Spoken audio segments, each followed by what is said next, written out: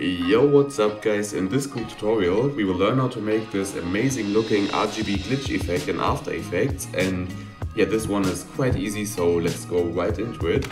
So I just made a little composition with the text, and yeah, first of all we will make the normal glitch effect and then add the color layers.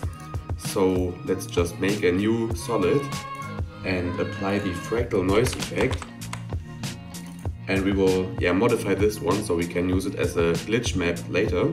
So let's change the noise type to block and turn down the complexity to 3. And let's also turn up the contrast to something like 400. And let's also open up the transform setting and uncheck the uniform scaling setting so we get access to both of these settings. And let's put in a really high value in the scale whiteness, so something like 800 maybe should look good, just like this.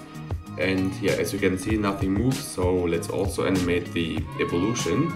So let's go right to the beginning of the animation and put in a keyframe in here, and then let's go to the end and again put in some really high value like 50 this time. And yeah, now we can see this is animated quite heavily, and this is exactly what we need. So let's just pre-compose this layer. So right click on it, pre-compose, and now this is really important, make sure this setting is checked, so not the upper one but the middle one here, and just press OK. And yeah, now we can actually hide this layer, and let's rename this real quick. Just let's name this one. Okay, and let's select our glitch layer and look for the displacement map effect, which is under distort, and just apply it and select the our one layer, our glitch layer, in the displacement map layer. And yeah, as you can see, we already have a normal glitch effect, and I like to turn up the horizontal displacement to 10 and keep the vertical displacement quite low at 1, just like this. And yeah, now we can see the glitch effect is done, but we still miss these amazing looking colors. So let's duplicate the glitch layer a few times, so the fractal noise layer. So let's press Ctrl D to duplicate it once and Ctrl D again, so we have 3 layers in total. And let's do the same with the text layer. So let's duplicate the text layer 2 times, so we have 3 text layers.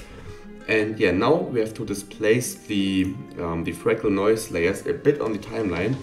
So yeah, they are not the exact same glitch displacement. So otherwise they would be exactly overlapping and we wouldn't see a difference. So just displace them a little bit. And yeah, now let's go to our second text layer and select the second glitch layer, and let's go to the third text layer and select the third glitch layer. And now we can see they are all different, but they're all white. So let's change this by looking for a fill effect in the effects tab and just applying it to one of the upper glitch layers. And yeah, now we have a red layer.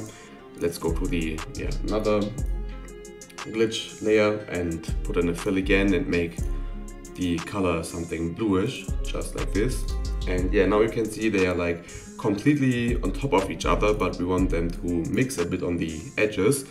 And this one is super simple. Just make sure you have this mode selected, so you can just press the setting, and we have to access the blend mode. And let's just change the blend mode of the upper 2 text layers to color dodge. And now, as you can see, we already have this amazing result, and I think this looks really cool. Of course, you are free to play around with a lot of these settings, like the displacement map values. So maybe you want the color layers to have a more strong glitch, so you can put in a higher layer, higher value in these.